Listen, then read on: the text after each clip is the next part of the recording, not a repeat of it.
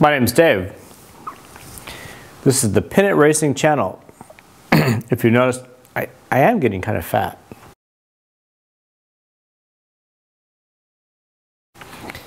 Yeah, I got to work on that.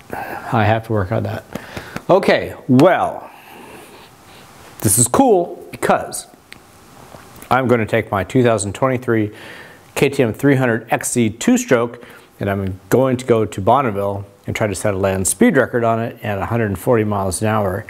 It isn't going to be easy. The record's 139. I'm going to see if I can beat it. But this will be fun because we have a lot of stuff to talk about. I have a lot of stuff to figure out. I have a lot of stuff to test.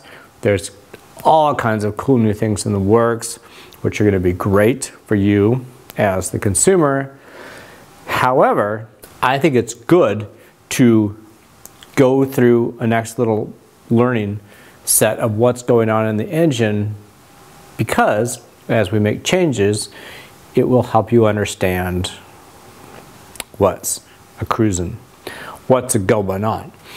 So let me get to the lowdown here.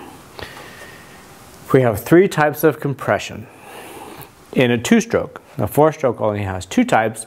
2-stroke has three types because you have compression primary first as the piston's going up in your reed valve or your piston port or your rotary valve, whatever's underneath the piston. As the piston goes up, it creates the suction cycle, and we talked about that before, where the higher pressure outside in the air rushes to the lower pressure. That's what's happening there. So as that comes up, we have primary compression, and it draws all the fresh air in underneath the piston and into the crankcase area. So as the piston's all the way at top dead center, all the volume underneath the piston, all of the volume underneath the piston, which is everything in the cylinder and the crankcase and whatever else it can fill, gets filled. As the piston comes down all the way to bottom dead center, you now have that primary compression. So you've taken a bigger area of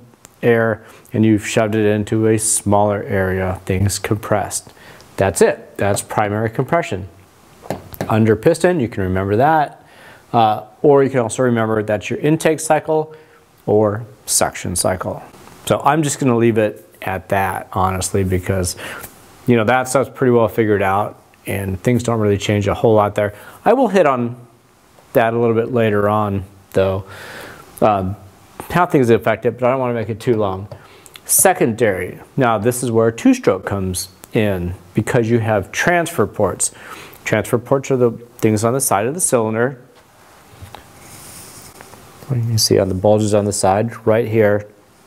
And all that does is when the piston goes down, these transfer ports that are in here uncover, and all that pressure, all your air fuel, shoves through these ports on top of the piston, and now we've transferred our primary compression on top of the piston, and we get into the secondary or static cranking compression.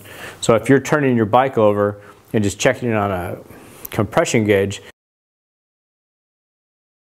that's what you're measuring, secondary or static or cranking compression, because the bike isn't running, things are static, it's not moving very fast, it's not going to fluctuate unless you change things in your cylinder head or your bore. Basically, your cylinder head would change your static. So that's pretty easy to understand. So 225 PSI versus 185, and you'll see that change. You know, as you change elevations, as you change cylinder heads, you will see that change. But then we have our big boy, and this is the one that really dictates how power changes, and that's what we're gonna, you know, focus most of our time on. And yes, secondary does change actual or running compression, and so does primary, but they don't change it hugely. So the biggest deal in compression is the actual or running compression when the engine is actually running. And when you look at a power graph, as the power builds over a specific RPM, that is running compression. It's running, and you notice that it changes. So good question, does that mean the compression actually changed the running compression. So did that actually change in the engine? Yes, it did.